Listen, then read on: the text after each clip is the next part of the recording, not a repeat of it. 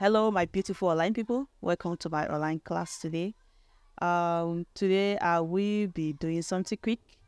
My DM got filled up with people requesting I tell them how to remove negative value from their survey profiles, from their survey line, the best way a miner should do it so that information should not be lost. Before I start, let me quickly say congratulations to my subscribers. I'm almost having a 1,000 subscribers, which is a big one. 1,000 of you in a room is a very plenty number, and I can actually start an online university with you guys. But it's okay. Let me quickly start the tutorial.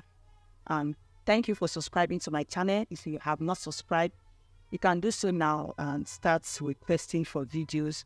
And if I'm less busy, I can as well drop a video for you, a nice video that will help your career.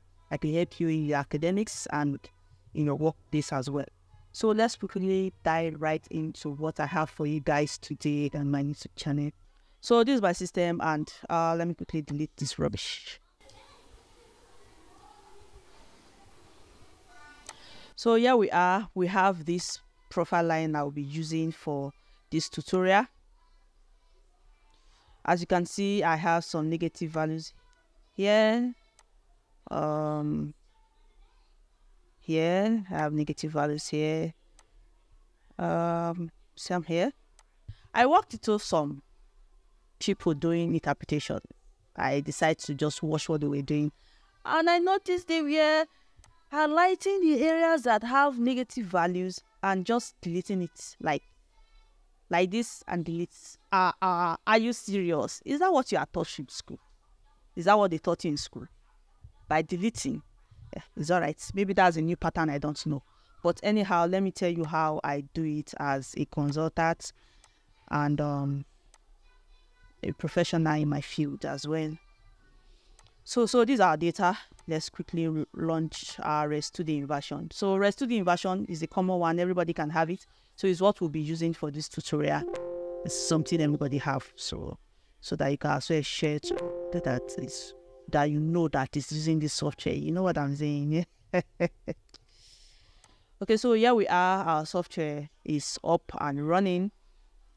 So without any plenty talk, let me quickly read our data. Our data read successfully without an error. So without any setting, let me just run the inversion because we are going somewhere and I want to be fast about this tutorial.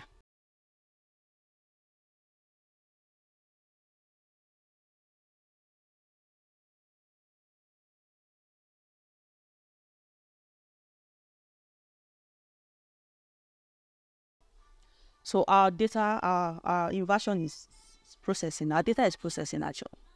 The computer is doing it. So at this point, we don't have any business. So if you have not subscribed to this channel, at this point, you can just subscribe me. You know what I mean? Subscribe. Subscribe now.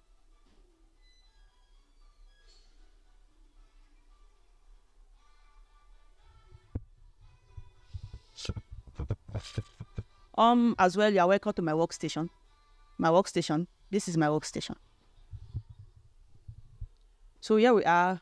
So we are done with the version, and it's asking if we should do more iteration. I don't think at this point we're interested in doing more iteration because we are going somewhere. So do you want to do more iteration? I said no, thank you, we don't. So here we are, and when you look closely, you see that your IP values, your chargeability values have negative values as far as big as 807. Whoa, that is actually big. It's big and very big as well. So now let's go to the tutorial. The next thing you want to do is to go to your display inversion result. So that's where you do calculations. So let's read our results. Let's show our results rather. Let's show our results. So let me quickly choose that I'm displaying the two, and let me add topography to it because the data set comes with a topography. So let me add results. Let's leave everything at default. This is what we have. Okay, so let me reduce the scaling. so that we see our the vertical display. Let's reduce the scale to about 40. So let's display our result again. Let's include topography with it. Let's leave everything at default.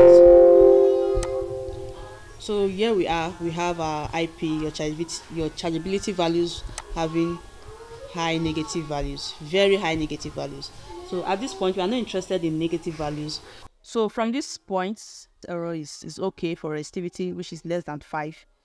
Reduce the RMS value the proper way is a video request I got in one of my video comments, but it's something I'll do after I have my 1,000 subscribers. So for now, let's just continue what we are doing. So to filter away the data we don't need, we don't need information that are containing negative values in our IP sessions. So what you do is to go back and want to display your result again. So you want to display your result again, including the two. And they tell you, okay, now should you display it with this logarithmic quantum interval? You tell them, no, I want to define the places I want to see. So you click on this one, use that to define logarithmic quantum intervals, and click your OK. That's for resistivity. We don't have anything to filter away from the resistivity, so you can just leave it at OK. They will ask you about the IP. The IP, you click on this user-defined linear contour intervals. User-defined linear contour intervals. You click on it and say, okay, you want to define it. Now you see these areas that have negative IP. No, I don't want it to be so. I want to display from 1. Then enter the contour spacing values that you want it. I like using small contour values. And all these contour values have meaning. It will affect your data. So you have to know what you are doing. I cannot be explaining how to know the proper contour spacing to use. But for now, for the purpose of this tutorial, I'll just keep a 5 on it. Or a 3. Let's just keep a 4. Now I'm doing this because I want to tell you that you can actually put any values that is in your head, but they will definitely affect your data. So you have to know what you are doing. Now let's keep it at 4 and click OK.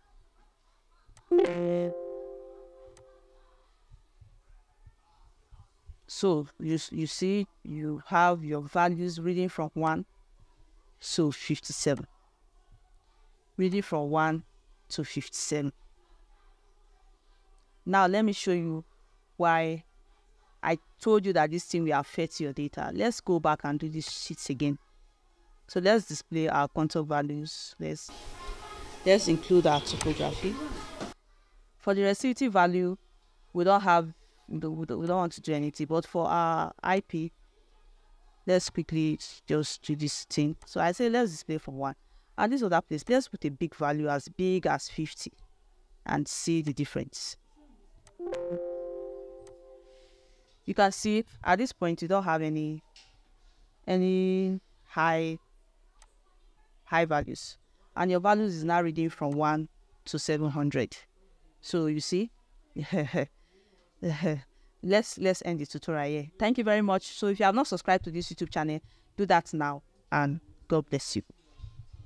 But yes, you can continue. Oh.